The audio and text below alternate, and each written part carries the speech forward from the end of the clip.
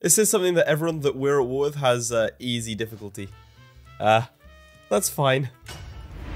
Alright, let's start out as King Ayla. So, a couple things to note. We're in 2 wars. One is to take the northern part of our kingdom. That's not great. And the second one is to take the southern part.